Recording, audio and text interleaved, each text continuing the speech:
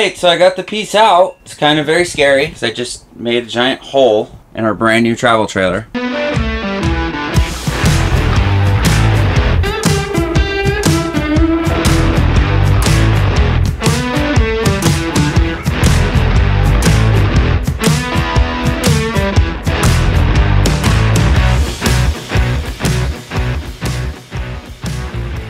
What is up, guys? My name is Jesse. Thanks so much for joining us today in this video. So this is a project that I have been procrastinating on for a while. So as you guys know, well, some of you may know, we recently bought a new Grand Design travel trailer. It is a bunk house, and the reason we went with a bunk house is because we have our first child on the way and we plan on full timing throughout this whole process. So I kind of had this idea in my head when I bought the trailer, knowing I was gonna do such a thing, but I've just been kind of looking at it, thinking, researching, all that. So this is gonna be completely custom, and what we're doing is we're gonna modify this upper bunk bed. Let's show you guys why I'm gonna do that. All right, so this is our bunk room. It's got a pocket door, which is nice. This is the Grand Design 2910 Imagine. It's got a lot of storage here. It's got a lower bunk.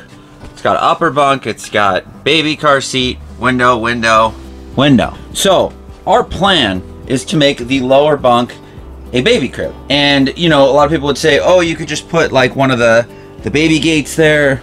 Fine, you're done. But what we don't like is that when you reach in to grab the baby, this bed right here, you're gonna kind of be doing one of these.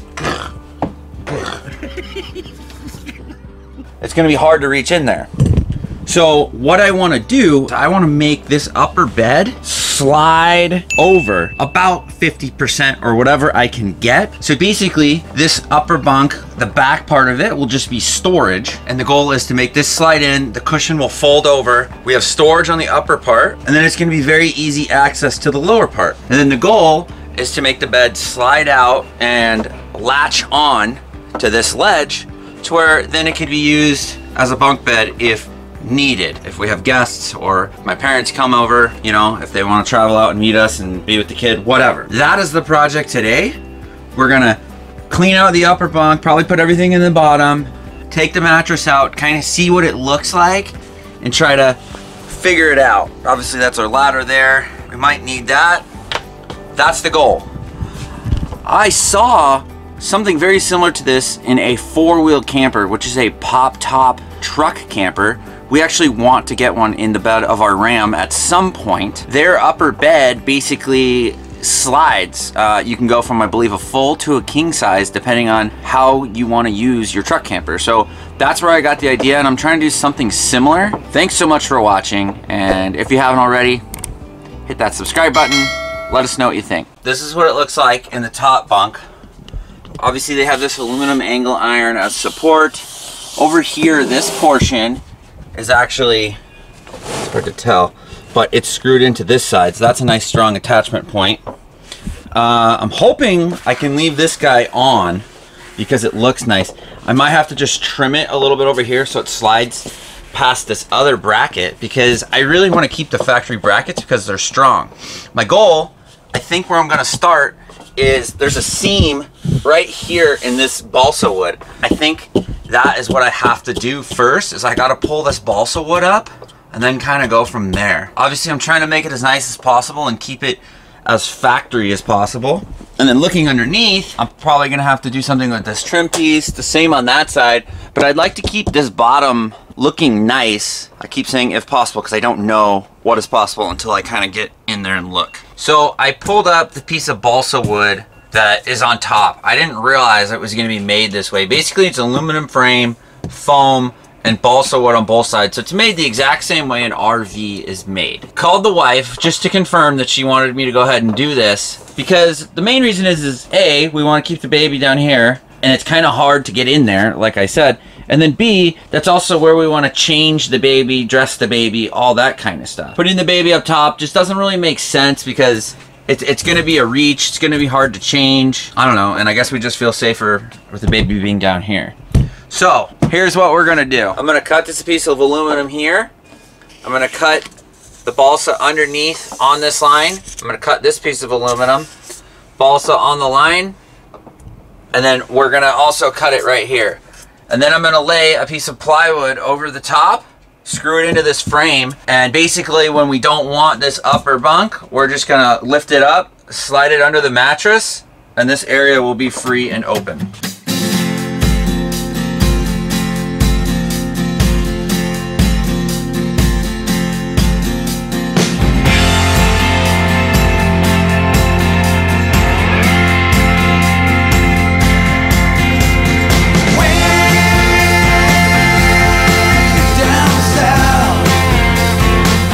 Alright, so I got the piece out. It's kind of very scary because I just made a giant hole in our brand new travel trailer. This is kind of what we're looking at. What I would like to do is get some of this material, whether it be the actual wood or just vinyl, to cover this edge just to clean it up so it looks nice. I think I should be able to find some sort of vinyl that somewhat matches that. And then obviously I'm going to put the trim back up. Now we have this hole, right? So my plan is to skin the top of this with like 1/2 inch plywood and extend it about 6 inches. So then I can put the piece back in here and it's gonna overlap up here with plywood to hold it in place. And it has 3 edges of contact. I think it will be strong enough. Worst case scenario, when we wanna use the upper bunk, we can just add a support if we have to. Still kind of figuring it out as I go. I'm gonna get this all kind of cleaned up, everything smoothed out, and then we'll kind of go from there.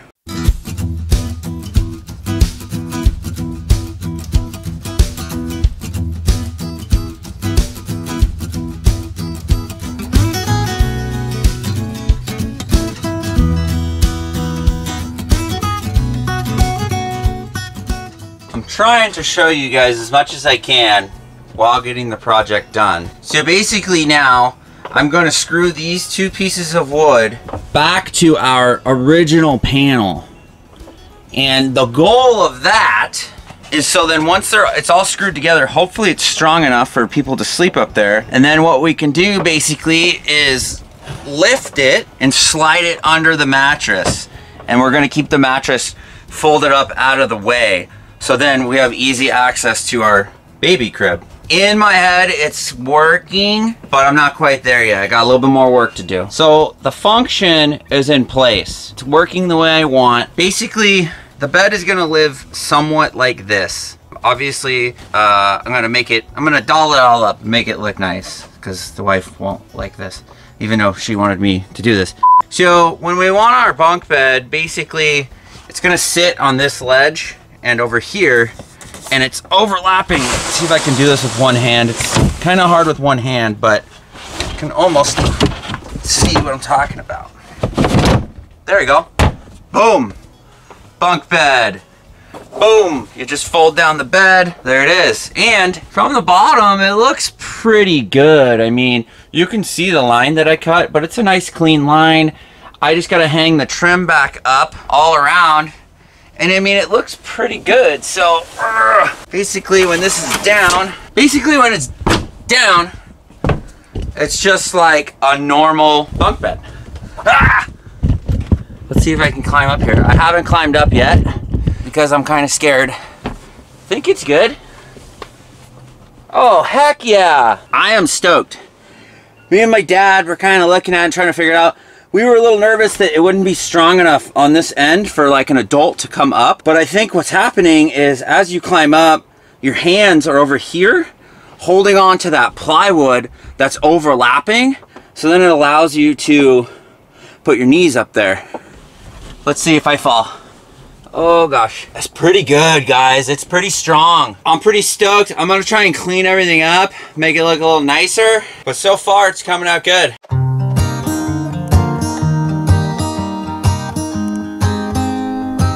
Oh, one last thing. I kind of got this trimmed out. It already looks way cleaner, but here's what I love about Grand Design. I literally email them. They respond within the hour, more like within 15 minutes, and they are going to try and send me some of this tape, which is this texture and this material, so that I can kind of try to wrap this all or clean it up and just kind of make it look a little more like a factory install. So we'll see what they send.